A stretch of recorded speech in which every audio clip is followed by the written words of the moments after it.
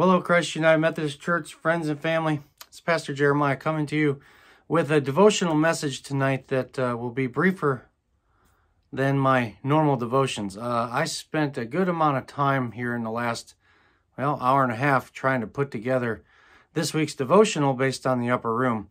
No matter what I did for whatever reason, it didn't have my sound. I couldn't fix it. I spent a lot of time getting it just right, like I do each and every week, and the technical difficulty I encountered, I'm not sure what the heck happened. And so I started to think about this and whether I'd have to redo the whole video again. And then I decided, you know what? The devotional tonight's going to be a little different. I had promised to spend some time in working out with my daughter, and with Heather now working a lot more hours and not being around, I have made myself a promise that I would be quicker to just let things go, not have to make everything perfect, and to honor the time that I've been given more and hold it more valuably, And so it's been a practice for me to learn to let things be good enough, to let go of my desire for things to be perfect, or at least as perfect as I can make them. And sometimes stuff just doesn't work out. How true is that? In life, we have our desires, our goals, our expectations of ourselves. We set all kinds of expectations for meetings and family get-togethers, and we burden ourselves so much with all this extra baggage on ourselves about trying to make everything perfect, trying to get it right. And lots of times we end up falling short. Things don't work out the way we plan. And we can either drive ourselves nuts trying to fix the problem, or we can let it go and say, I did the best I could. And this is the best that I can give right now, and to make it good enough. And to know that God is moving and working in and through all of our efforts and all the things we do to reveal God's love in a hurting and broken world in and through each and every one of us. And so we can maybe let go of our attachment to outcomes, let go of our desire to make everything just so, and rest, to take some peace in knowing that doing our best is good enough. And I got to tell you, especially now during this time of getting back to quote-unquote normal, starting to move back into more in-person worship places and getting church things back to normal and getting our meetings back up and going and adapting to a post-COVID world, there's a lot of stress, there's a lot of expectations, there's a lot of change that's going on, and not just myself, but pastors in every church everywhere, they're feeling worn out. They're feeling worn thin.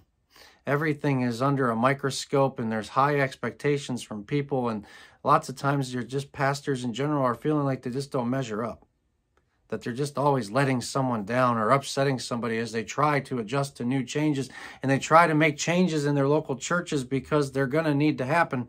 The world has changed, and if we're going to reach people for the gospel of Jesus Christ, if we're going to make people feel welcome, wanted, and important in our church buildings, we're going to have to do things differently.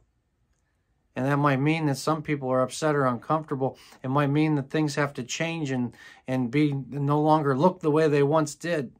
And that's hard. And I'm not talking about anything specific here in our church directly, even though many of those problems are things I've intersected with myself. I'm just talking about having gone through annual conference, listening to a clergy session where I'm listening to my colleagues and my peers just feel worn out, having congregational members yelling at them and angry at them that the things aren't moving fast enough, that things aren't back to normal quickly enough, that there's all these expectations and pastor just isn't doing enough. All the colleagues I know, the peers that I have that are in ministry, myself included, we don't have to be perfect. That's reserved for one person, Jesus Christ, who is perfect, the perfect example for us, and who took on flesh to die for each and every one of us, to reveal that there's a way back to God's perfect love and will for each of us by just letting go, resting in the arms of the Lord, and knowing that our best is good enough. And sometimes our best just doesn't measure up. And we got to be willing to let that go and pick ourselves up and try again.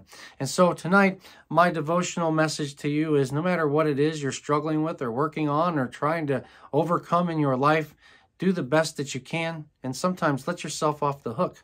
Move on, try again, and know that God will take your best, your good, your efforts, and rework them to something magnificent and beyond your comprehension.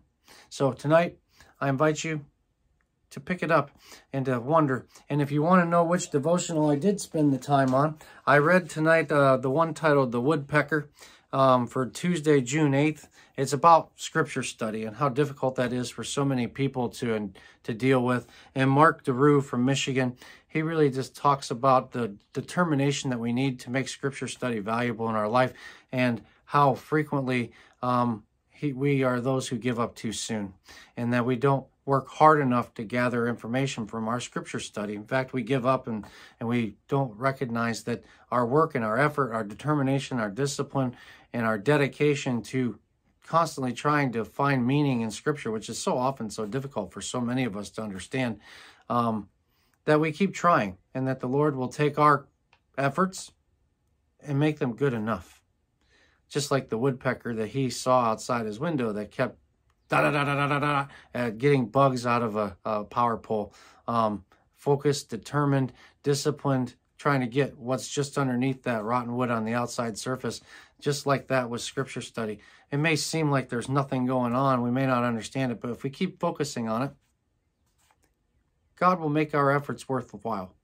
And so I invite you to read the devotional. You can find it online at upperroom.com or the Upper Room for Tuesday, June 8th, The Woodpecker. And you know what? Tomorrow I'll link the devotional in there for us if you're looking for it. But it's found in this month's Upper Room, and it's for Tuesday, June 8th. And I'll give you this analogy as a closing thought regarding scripture study in general. You know, scripture study, somebody, I can't remember who, said to me, it's like this. It's like a child standing in front of a full refrigerator. There's tons of food in there. And then that kid says, "Mom, there's nothing to eat." and what it is that child lacks an imagination to be able to see all those ingredients and turn them into something they like. We are much like those children oftentimes in the face of the divine and in the face of our scripture studies. We look at it and we say there's nothing to eat, but there's tons there for us.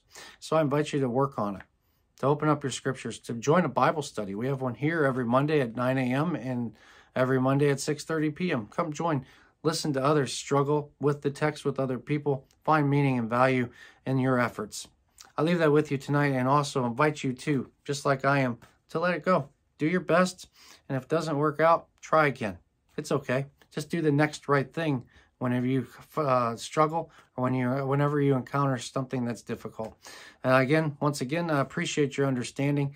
I don't know what happened to the sound, but I got the problem fixed, and there's sound on this video. I'm sure of it. All right. Well, have a good week. I'll be back next week with a full Upper Room devotional. But for this week, just let it go. Rest in God and know that whatever you do, God will take your work and make it meaningful as long as you do it with His best will in your heart. And I leave that with you in Christ's name. Amen. Let's pray tonight. God, I just thank you for the opportunity to meet once again with all those who are hearing my voice. And God, I just ask you that you would honor each of us as we maybe try and seek peace and rest, that we don't work so hard. We don't try and be perfect and place those unnecessary burdens on ourselves. And I also remind each of us that we can open up scripture and work a little bit harder, have some discipline like that dedicated woodpecker in Mark's story coming to us this week in the Upper Room, that we be disciplined and continue to seek for some good, even when it's hard for us to do. Give us a will and a desire to just chip at things one little step at a time, to do what we can, and to leave the rest at your feet. In your name we pray. Amen. Have a good night.